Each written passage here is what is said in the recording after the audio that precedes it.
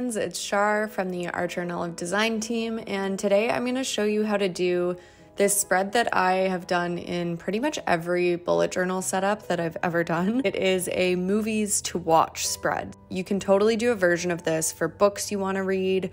I've also done it with restaurants I want to try, shows I want to watch, things I want to do. It's really a versatile spread, but this one in particular obviously is geared towards movies. I've separated out a 2-page spread into 3 sections that look like strips of film, and then I've done a really simple title. Basically how this spread works is you will fill in each little square with the title of a movie you want to watch, and then once you've watched it, you'll color it in. So I usually use like a gray.